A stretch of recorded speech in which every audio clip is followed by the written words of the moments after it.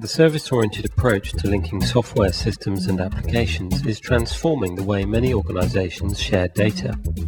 This approach improves existing methods of data sharing by providing a service layer between systems.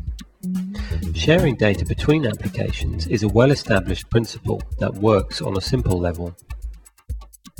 As systems expand, the solution that connects two software applications will often not work for a third.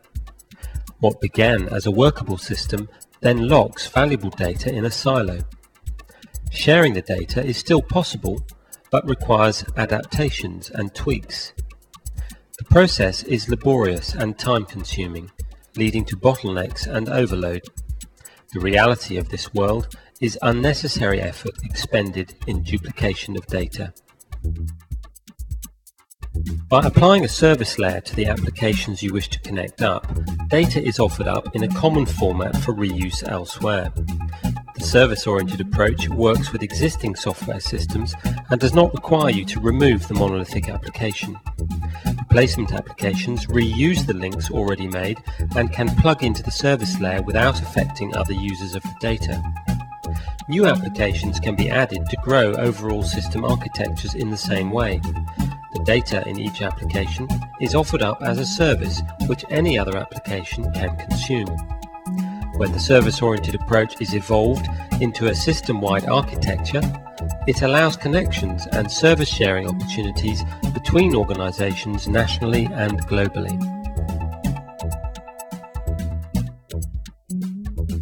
Take monitoring of student progress, for example. Results are logged by a virtual learning environment, but how much of that data is shared with a management system that is tracking progression against funding? If the motivation and commitment of struggling students is not addressed and they decide to walk away, there is a direct impact on funding. If the data is freed up and shared across a system using a service-oriented approach, it could contribute to retaining student motivation and thereby maximizing income.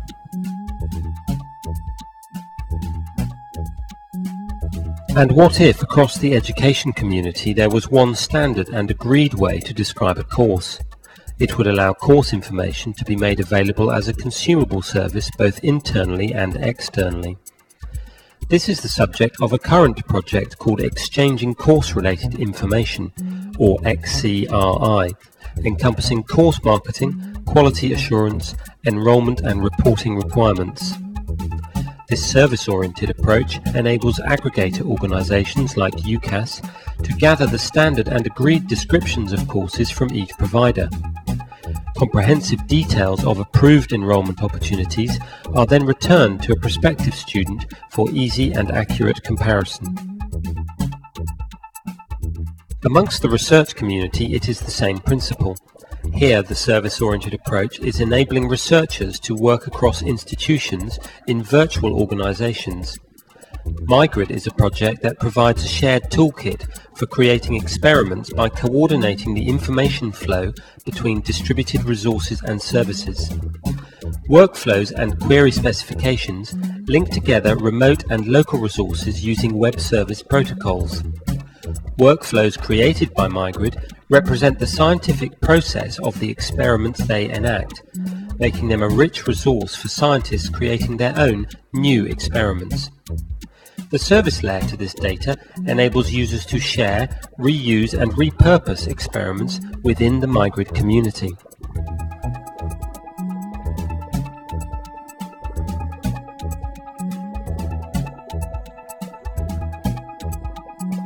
Many education and research services are already developing a service-oriented approach, taking their lead from the business world and major software developers.